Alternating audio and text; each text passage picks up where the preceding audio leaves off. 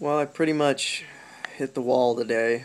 I essentially had what was a mental collapse in the studio, and I guess it was just maybe a convergence of events, just a rough week, and one of those things where you just can't cope with all the work that you have on your plate.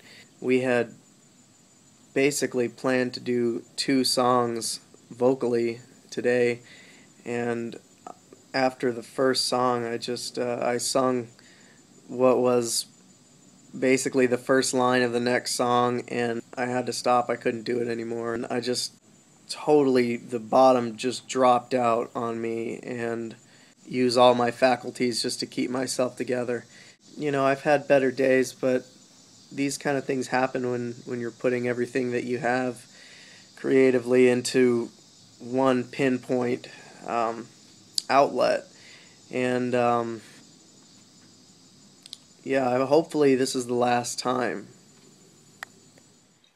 Without making this weirder than it already probably is, this is how I'm dealing with the rough week that I've had. A hot bath and a glass of Jack Daniels.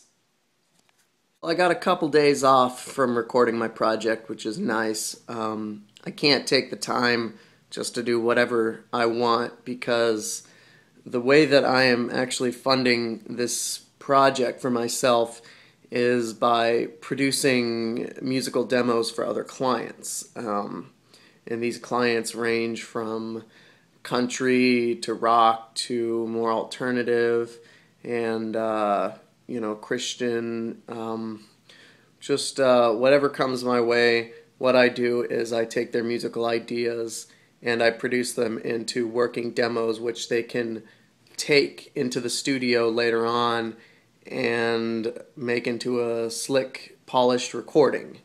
And so I do this all from my little home studio. I'm going to show you what I got here in a second, but it works for me and comes out sounding all right for my clients. So here's what I got. This is where my demoing magic happens. Got some computers set up, got some studio monitors, I got keys, gear, percussion stuff, amps, guitars, anything I need to do some serious overdubs for people's projects, and it's exactly what I need, and it's exactly what they need, so everybody wins. I'm heading over to Brad's studio right now to cut drums for the project, and we've decided to go with Jono Ricks on the project for drums, and he plays, I think his main gig is playing for the Wood Brothers, and believe me when I say he's got an incredible feel and amazing groove. So the reason why we decided to go with him on this project was because he kind of has a special way of playing. He's very selective about his tones and very experimental with his parts, and it's not just randomly experimental, but he seems to have the right feel and the right headspace for what we're going for on this project. And so I'm excited, and you should be too.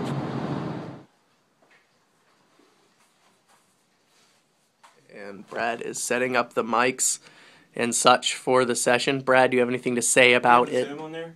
Can you like do a horrified zoom on my face? So these are the preamps that we're going to be using. Preamps? Jazz. Jazz preamps.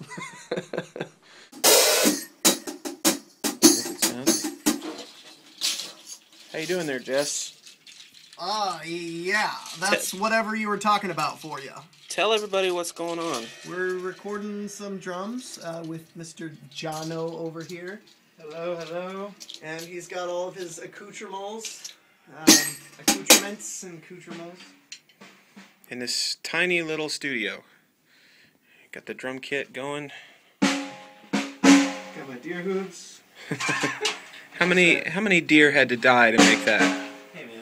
Great question. Did you kill them yourself? Not at liberty to comment on that.